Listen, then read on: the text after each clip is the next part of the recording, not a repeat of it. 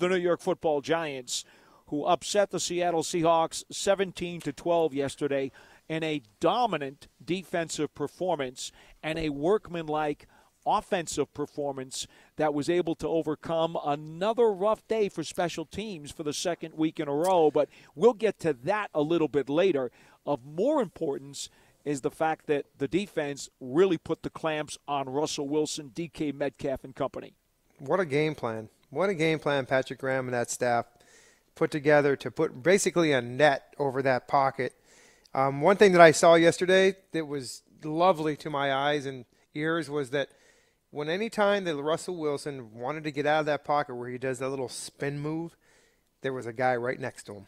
And that was by design. And those guys were disciplined in their rush lanes and a great game plan, and they executed it perfectly on a tough place to go. Remember, the Seahawks had not lost at home at all this season. They were 5-0 going into that game. We could start talking about this defense in a number of ways, Jeff, so I'm going to let you pick the order. We could very easily Let's go top to bottom. Well, I was just going to say, if you want to go back to front, well, then you got to start with the secondary and a terrific game by Jabril Peppers. And I also thought that Bradbury and Yadam did their share of the work. Holmes also came up with a couple of big plays. I mean, everywhere you look, it was bouquets of flowers to everybody. But let's start with the secondary and the fact that they did not allow, outside of that one touchdown pass to Carson, where I think there might have been a busted coverage. Other than that, they did not get gouged by this passing game. Yeah, and you knew Metcalf was going to have some plays, right? I mean, the guy's, it's only natural that he's going to get them. But I think these guys they were blanketed. I mean, there was nowhere to go for Russell Wilson, and and that trickles down to the linebackers and the defensive ends and the defensive linemen that be able to get in there and get some pressure on them. But they played well. They played physical. That's what I liked about those guys yesterday. They were physical. They were around the ball. They were making good hits. Jabril Peppers is such a fun player to watch. He is very physical. He's fast, and he loves to tackle, and he's all around the football. But I think that those guys are just, they're getting better and better every week. But, boy, did they play an outstanding game yesterday. They gave those guys up front a chance against Russell Wilson. So Wilson threw 27 completions on 43 attempts. He was sacked 5 times. Giants also dropped a couple of interceptions, believe it or not. But one of the numbers that I really liked a lot here, besides the 10 quarterback hits, is the 7 passes defensed. And that's what you're talking about with the physicality, Jeff, because they were arriving on time and knocking that ball loose. Yeah. Yeah, there was a couple times when it was just not only just one person, but there was 2 or 3 guys around the football. Exactly. One guy going high, one guy going low, and one guy going after the football. And especially that last pass of the game.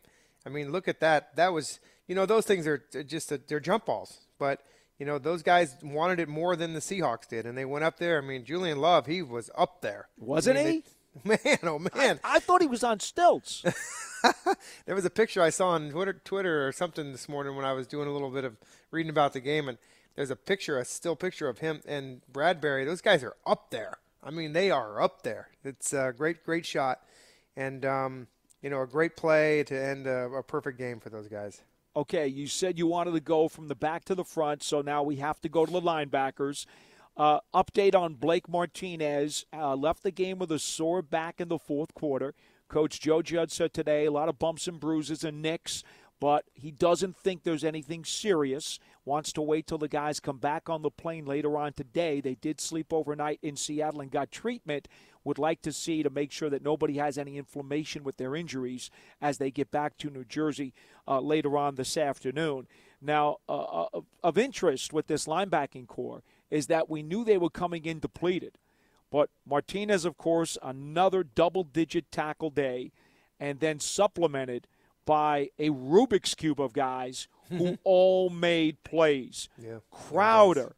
We're talking about Sheard. We're talking about, Mayo was in there for some snaps. Carter Coughlin had a ton of snaps and was effective and always around the pocket. And, oh, my goodness, Nico Lalos, are you serious? 2 games played, and he's already got 2 takeaways. And please don't let me forget that Cam Brown also had some pressure on the pocket as well and made his presence felt. And I guess the only guy I'm leaving off on this list is Downs, but he also contributed a couple of tackles. This linebacking core, under the radar going into the game, Young. made a bunch of plays. Young. Think about that. Think about those guys you just named off. I mean, Martinez is the oldest guy of them. I mean, and then I think, Carter played a good game yesterday, Coughlin. He really did. He was a guy that really was disciplined in those rush lanes that I talk about, getting in there and really keeping him in the pocket. That's Russell Wilson. But all those guys, Paul, like you said, they're learning on the run, and they're learning to play football at this level, and, they're getting great coaches. I was actually texting back and forth with Coach Bielema, who I've become pretty good friends with, and he was telling me a little bit about those guys yesterday. He says, it's just every week is different. We don't know who's going to be up, who's going to be down, who's hurt, who's not, and they're just playing their butts off, and they're just a great group of kids, he called them. All right, last unit on defense is up front, and, I'm never going to get tired of talking about this guy because, I've been a fan of his since day one when they got him in the deal from the Jets last year. Leonard Williams, as Coach Judge said after the game yesterday, he's just a dude. He's a man. Dude's a man. Dude's a man. He's a man. Man. Yeah, all over the place, and good for him. And not only, these teams got to pay attention to him, and he's still getting through double teams, just doing a heck of a job, and that frees up a lot of the other guys to make plays too. And Dexter Lawrence and Thomas and all those guys are just playing at a level that this defense, we never thought at this juncture coming into the season that they would have this much success. I promise you, nobody did. No one thought that they would have this type of success. Now, I think as we were going on earlier in the season and moving forward to where we were at now, Paul, I think we talked about how the Dolphins improved last year under Patrick Graham. And we were hoping that we would see that type of improvement out of the Giants defense, and we certainly have. And so I don't want to go on to the offense yet, but, collectively, we talked about it on the pregame show yesterday that going forward, this team is going to have to lean on the defense. And they certainly did yesterday, and they stepped up and won a game where you have your backup quarterback in there just asking him not to make mistakes.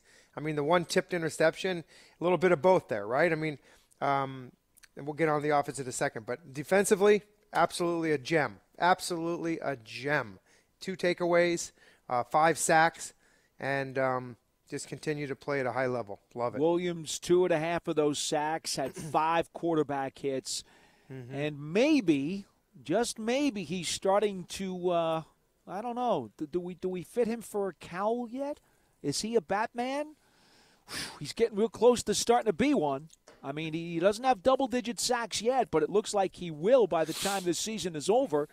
I usually kind of reserve Batman connotations for guys who get upwards of 13, 14. Once you break that dozen barrier, that to me makes you a Batman. But the way Leonard Williams is playing right now, boy, does he look like he's got a cowl on. Yeah. Yeah, I look at, he's got 8.5. Isn't that what he's at now? 8.5 sacks. That's what he's at. So, remember, Marcus Golden last year had 10.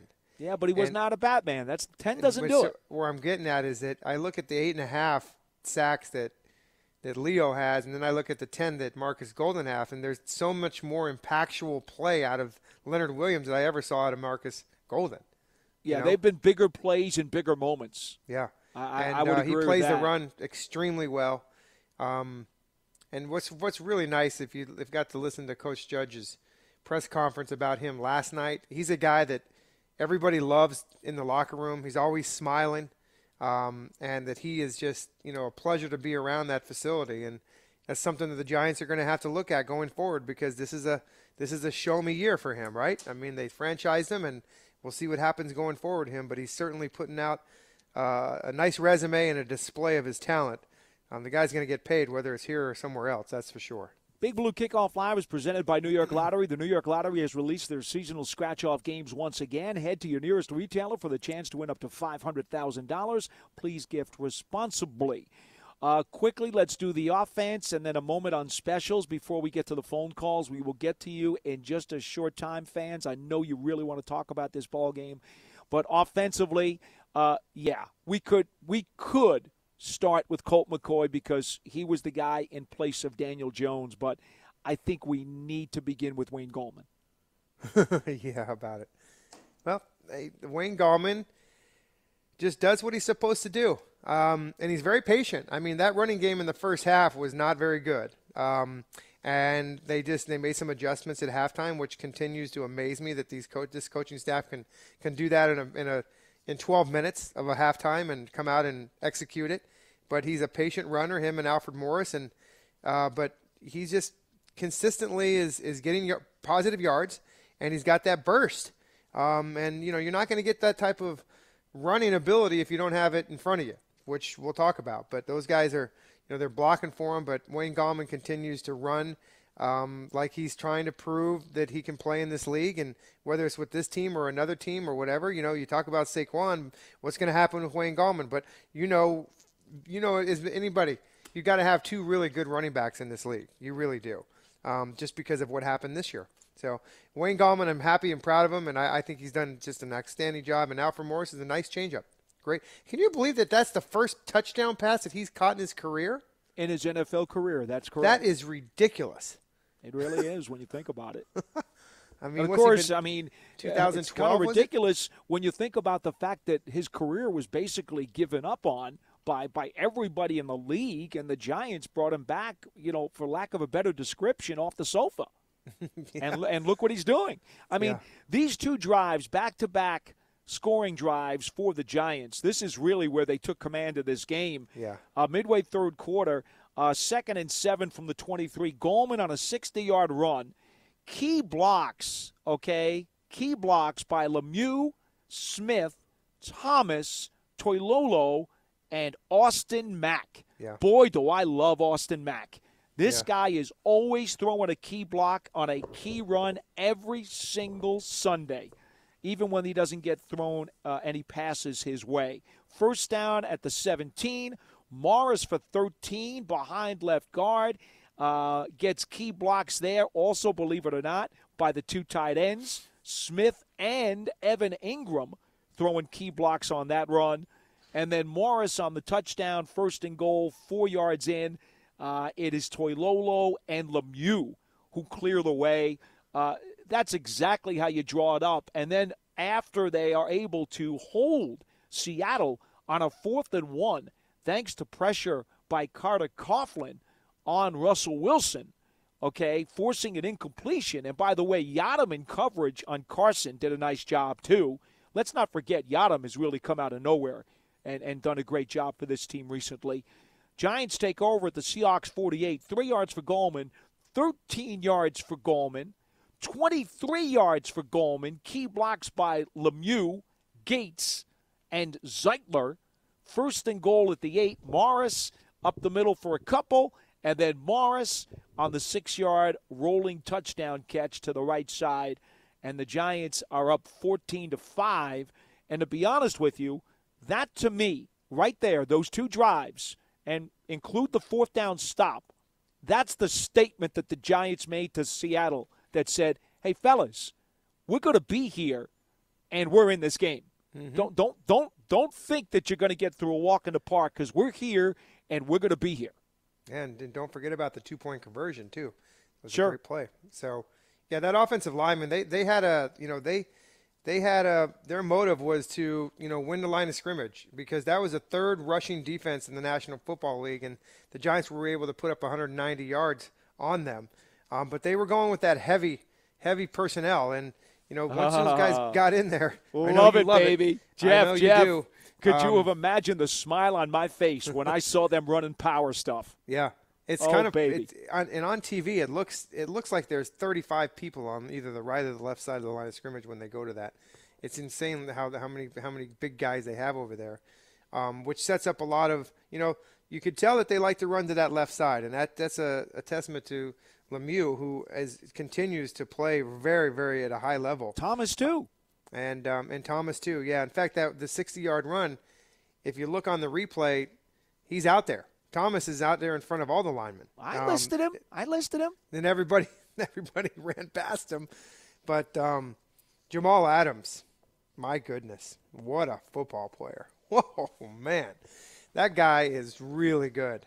He brings it every play. He is just a outstanding football and he player. had a terrific game, but he couldn't do it himself, and that's in part because, foot injury or not, Carlos Dunlap, who I really thought in conjunction with Adams could pose a huge problem for the Giants, Dunlap was virtually invisible. Wound up with only 1 tackle on 23 snaps. Yeah. Didn't get near the quarterback.